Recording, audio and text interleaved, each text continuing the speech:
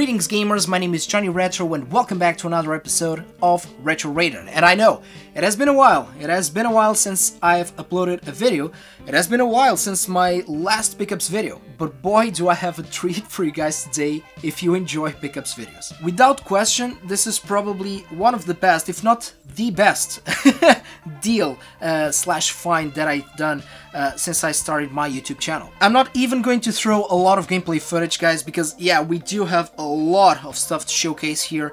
We have some retro PC stuff, vintage PC stuff right there. We have a lot of Nintendo goodies here, and make sure that you stay until the end of the video because I have a holy grail here. That is right, an NES collectible holy grail. Before I start the video, I just want to say that no, I'm not going to keep all of this stuff for myself, but I really couldn't, turn on this deal. I got this deal from a friend of a friend.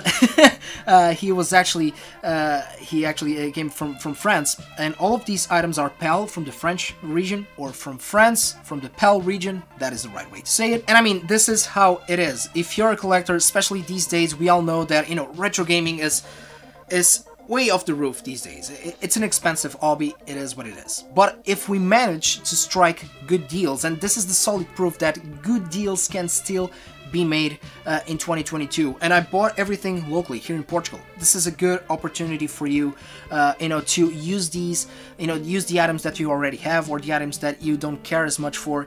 Use these as trades, trade with friends, and it also gives you the opportunity, to make a buck for your collection, and it also gives an opportunity for a fellow collector to get these items for you, from you, for a decent price. So no eBay here. These didn't come from eBay or from flea markets or anything like that. This was, a friend of a friend. And allow me to give you guys this tip.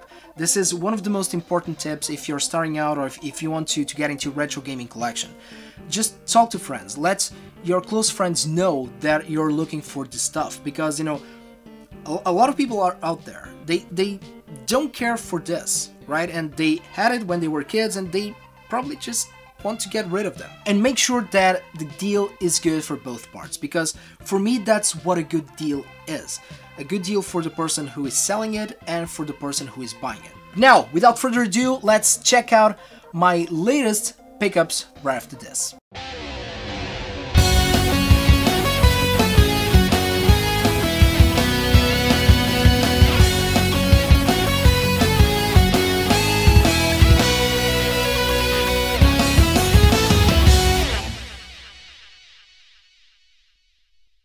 Okay, so first things first, I got not only one, but two MSX computers. That is right, the Philips MSX. This one is the VG8020, and this one is the same, although the shell is different. Let me honestly tell you guys, I am not the biggest expert when it comes to microcomputers, but I mean, the MSX was a really big deal back in the late 80s up to the early 90s, I believe. These were the PAL French releases of these items. As a matter of fact, all the items that I'm going to show you guys today originally came from France. And one of these bad boys, this one actually came on its original box. Aside from that, still on the hardware, we also got the Python 1 joystick. I do remember seeing these around. This is the Turbo 3. Although, a lot of these joysticks, they kind of did the same thing, and they were compatible with a bunch of different systems, both consoles and computers, like, Sega, Atari, Commodore, Amstrad, MSX, of course, etc. Still on the original box. And I also got this really cool magazine right here, this Philips magazine, again from France. Bear with me, guys, because space management is going to be a struggle for this video, but let's move on to the MSX games. Okay, MSX games, all of them are completed in box, and these are cartridge-based games, that's right. Let's start with the first one. We got the classic Galaga for the MSX. Then we got Mappy right here, and a cool thing is that these kind of remind me you know, the Philips Video Pack console, because these cartridges boxes are numbered. And if you guys want to take a closer look at the cartridges, here they are. They kind of look like, you know, a mix between a Famicom / Master System cartridge. And on the computer, I forgot to show you, we have two different cartridge slots right here. And still on the cartridge, guys, I could be wrong, so please let me know down below. But I've read online that these cartridges, or actually these games, that somebody got, you know, an EverDrive for the Master System, and they put, you know, a bunch of MSX ROMs on there, and it worked. I don't own an EverDrive for the Master System, but guys, if you know anything about that, please let me know down below, because these games, or some of these games, are really, really awesome. Next, we got Eggerland's Mystery right here. I'm really digging the artwork and, you know, the fashionable style of these boxes and these cartridges. Really cool stuff. Then we have Rollerball right here. Sorry for my tongue. This one has a different design. We have the manual there, and here we have the cartridge. Next we have Penguin Adventure. Last but not least, this is kind of a big box one. We have King's Valley. This one I've heard about. The tray just slides right there, and we have the cart again. Yeah, the boxes kind of remind me a little bit, you know, these ones from the ZX Spectrum. That is the fun part about collecting for, you know, old school computers. It doesn't matter if you like to collect, you know, big box PC games, or, you know, cassette tapes for the ZX Spectrum, or cartridges for the MSX. Like I previously said, I'm not going to keep all of these items, but you know, I couldn't skip this deal. I know that a couple of these games are actually a little bit hard to get. I know for a fact that these two in particular, these are kind of rare games, but it's that thing. I like to collect retro video games, I like to preserve retro video games, but, you know, if they don't mean anything to me in the sense, or, you know, nostalgia, or if they're not within the genre that I really appreciate, I really prefer to use these as, you know, for sale or for trades. It's part of collecting, it is what it is. But on that note, speaking about stuff that I like to collect for, I got some really interesting stuff for the NES. Okay, let's start with some boxed games. That is right, boxed NES games, which is becoming, you know, quite difficult to acquire these days. Not all of them are complete, not all of them are in a good shape when it comes to the boxes, but the cartridges are impeccable. A classic here, Teenage Mutant Ninja Turtles, or should I say, Hero Turtles. That's right, this is the PAL version. A classic right here, we have Mega Man. Unfortunately, this one doesn't came with the manual, but I mean, it's Mega Man. Mega Man, that is right, a classic Nintendo game, classic staple NES games. And correct me if I'm wrong, guys, but I think that, you know, NES collecting is slowly down these days. What I mean by that is that the prices in some of these games aren't changing at all, which I think it is natural in the sense that, you know, a lot of people know, those that wanted back in the day a full NES set, or they wanted to recover their, you know, NES games from back when they were kids. I think that those people already have them. And this new generation, I'm not saying that, you know, that people that collect for the NES are people that grew with the NES. I mean, I didn't grow up with the NES, and I have, you know, a fairly interesting NES collection. But what I'm trying to say is that a lot of the younger generations that are starting to get into retro gaming, I don't think that they are looking for these type of items as much as we did when we start collecting. But still, it's Mega Man. Next, we have Mac Rider right here. Again, the French version. I'm going to butcher this because, you know, my French is terrible, but je de...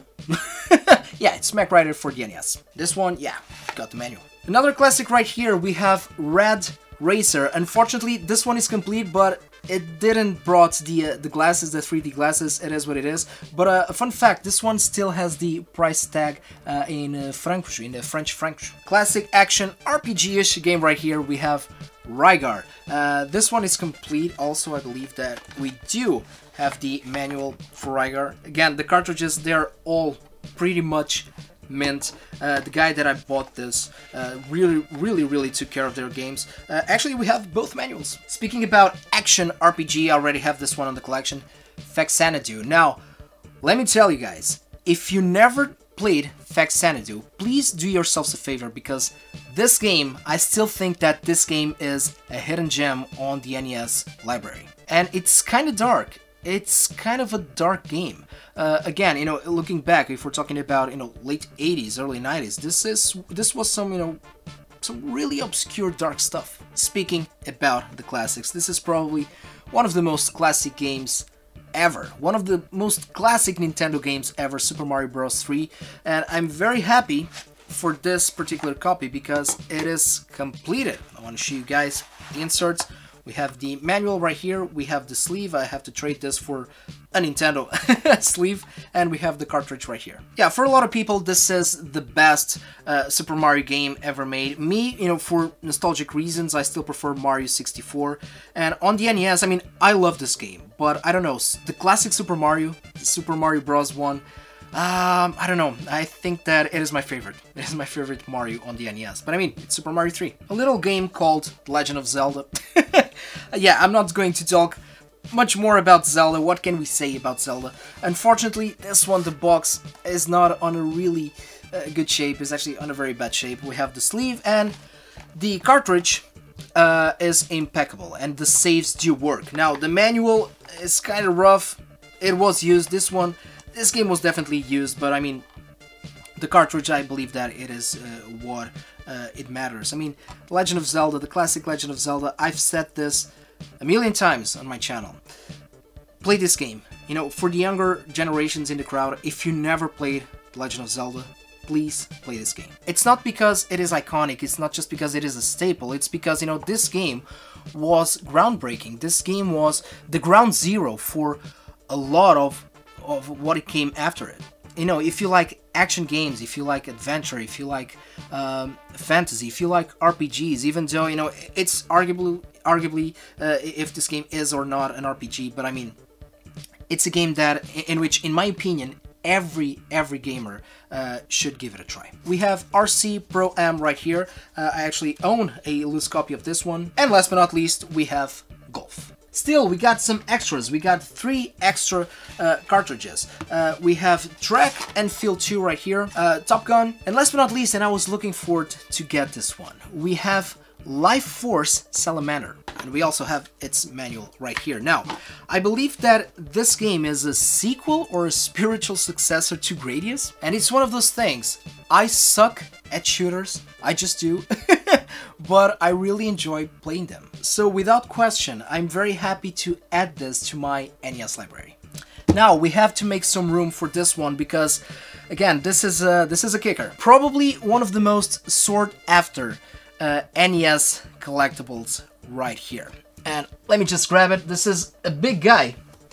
And yeah, it is the PAL Deluxe set with the R.O.B. I really hope that you guys can see everything. I'm not going to open this one right now. I'll throw, you know, some footage on it. Yeah, the French version, and if you allow me to say it, kind of the creme of la creme of a lot of NES collections out there. Let me show you guys a little bit of the back. I mean, the box has some usage, yes, acceptable shape, if I may say so, but the items inside, the actual items, are pretty much brand new. We got the Zapper, of course, the Grey Zapper, we have Duck Hunt, we have Jeremiah, of course. And I want to say something about R.O.B, because I've seen, you know, R.O.Bs before for the NES, but this was actually the first time that I actually tried, you know, patiently, with time. And how can I say this? It works better than what I was expecting. I was expecting it to be, you know, very clunky and not working properly. But let me say that it really surprised me. However, is it fun? Well, for the first 5 minutes. I think it's kind of a gimmick, because then it becomes, you know, really boring, in my opinion. And R.O.B, I mean, this dude makes a hell of a noise. I don't know, let me know down below if back in the day if you grew up with R.O.B, but I don't know how you could play this, you know, at night, for example, with everybody sleeping at your place. Still, what can I say? It is the deluxe set for the NES. Now, I'm not going to keep this one for myself. I'm still looking for a R.O.B the robot, but I would really like to have the Famicom version of R.O.B. This one I made a deal with a very good friend, and I think that if you guys follow my channel, you already know what I'm talking about, especially if you're from Portugal. Yeah, Gil, Retros 2. But I leave that to Gil, and by the way, follow him, link down below of the Retros 2 channel. I think that Gil will make, a really interesting video on this one. I thought that was pretty much it, but no, we still have a NES Advantage right here. This one, it is working, I already tested it out, but it needs some cleaning. But as a bonus, it came with its manual, and it is sealed. Guys, this concludes the video. I really hope that you guys have enjoyed my pickups video. Yeah, it was a fun one. I think it was one of the best pickups that I ever did since I started the channel. And let me know down below if you guys grew up with any of these items right here. Let me know if you own an MSX. Let me know if you own R.O.B for the NES. And one last note, guys, I know that I haven't been uploading a lot here on the channel.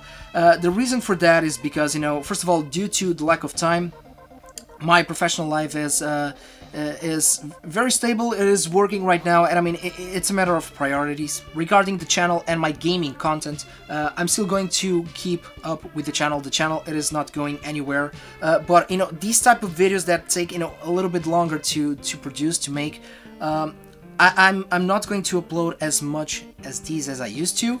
But about my music, I started to get into video game music, and I already posted a couple of songs here on the channel, and I'm working on some brand new ones, so stay tuned for that. But if you guys want to see some more backstage stuff, other types of content, feel free to follow me on social media. I'm on Twitter, Facebook, Instagram, and I'm also on TikTok now. That is right. I'm not dancing, I'm not doing lip syncs or anything like that, but I'm posting some extra gaming content there, and also some music. Guys, I want to thank you all for your amazing support. Thank you for being with me. Thank you for watching my videos, commenting, leaving likes, subscribing. That really means the world to me. On that note, guys, I'll see you guys on the next video. Stay tuned. Until then, take care of yourselves, take care of the gaming community, and game a lot.